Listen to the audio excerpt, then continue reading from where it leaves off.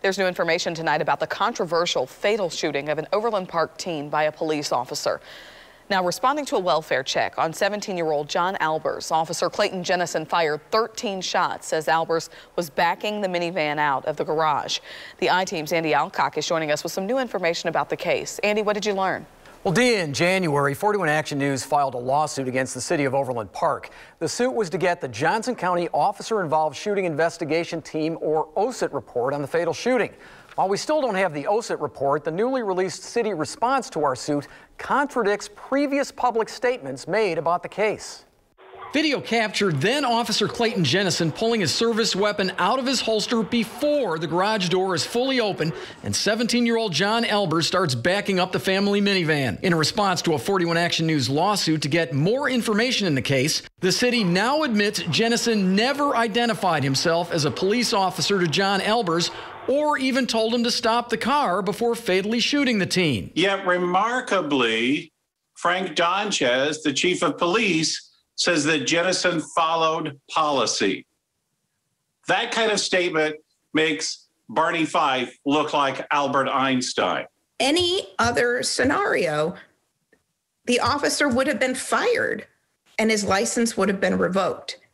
And that did not happen. At a news conference a month after the shooting, Johnson County District Attorney Steve Howe announced Jennison would not be charged with a crime. In what Howe called a fact sheet, he claimed Jennison was directly behind the vehicle and feared he would be run over. Based on the evidence that we have available, that was a reasonable belief. The city admits that many of the statements that Steve Howe gave in the press conference in which he exonerated Jennison are just flat-out falsehoods. 41 Action News attorney Bernie Rhodes also notes the city's response now confirms there's audio of Jennison during the incident, which had not been previously revealed or publicly released. The fact that there is audio of Jennison the night he killed my son and the public has not heard it is shameful. City leaders in their lawsuit response also claim they don't know if there's enough public interest in the case to release the OSIT report. However, Rhodes points out the city has received 15,000 emails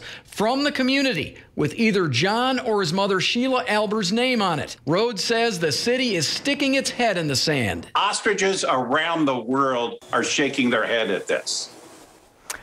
The city is also claiming because there's an open federal civil rights investigation of this case, the OSIT report should not be released. Sheila Albers calls the claim an excuse. Rhodes calls it absurd. A status conference for the lawsuit is scheduled for next Tuesday. I'm investigator Andy Alcock, 41 Action News.